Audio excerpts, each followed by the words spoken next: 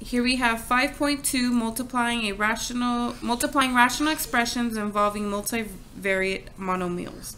So you can reduce any top with any bottom.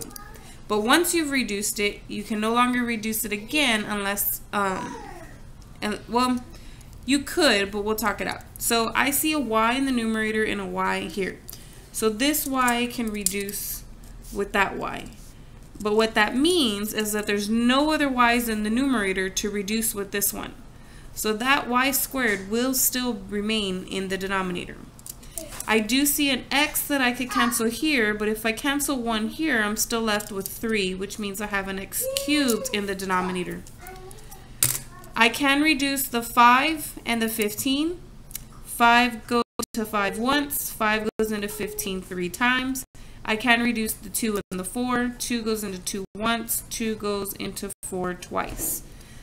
So 1, all these are gone, times 2 is 2. 1 times 3, and those guys are already written, I get 3. I cannot simplify this any further, so that is the final answer.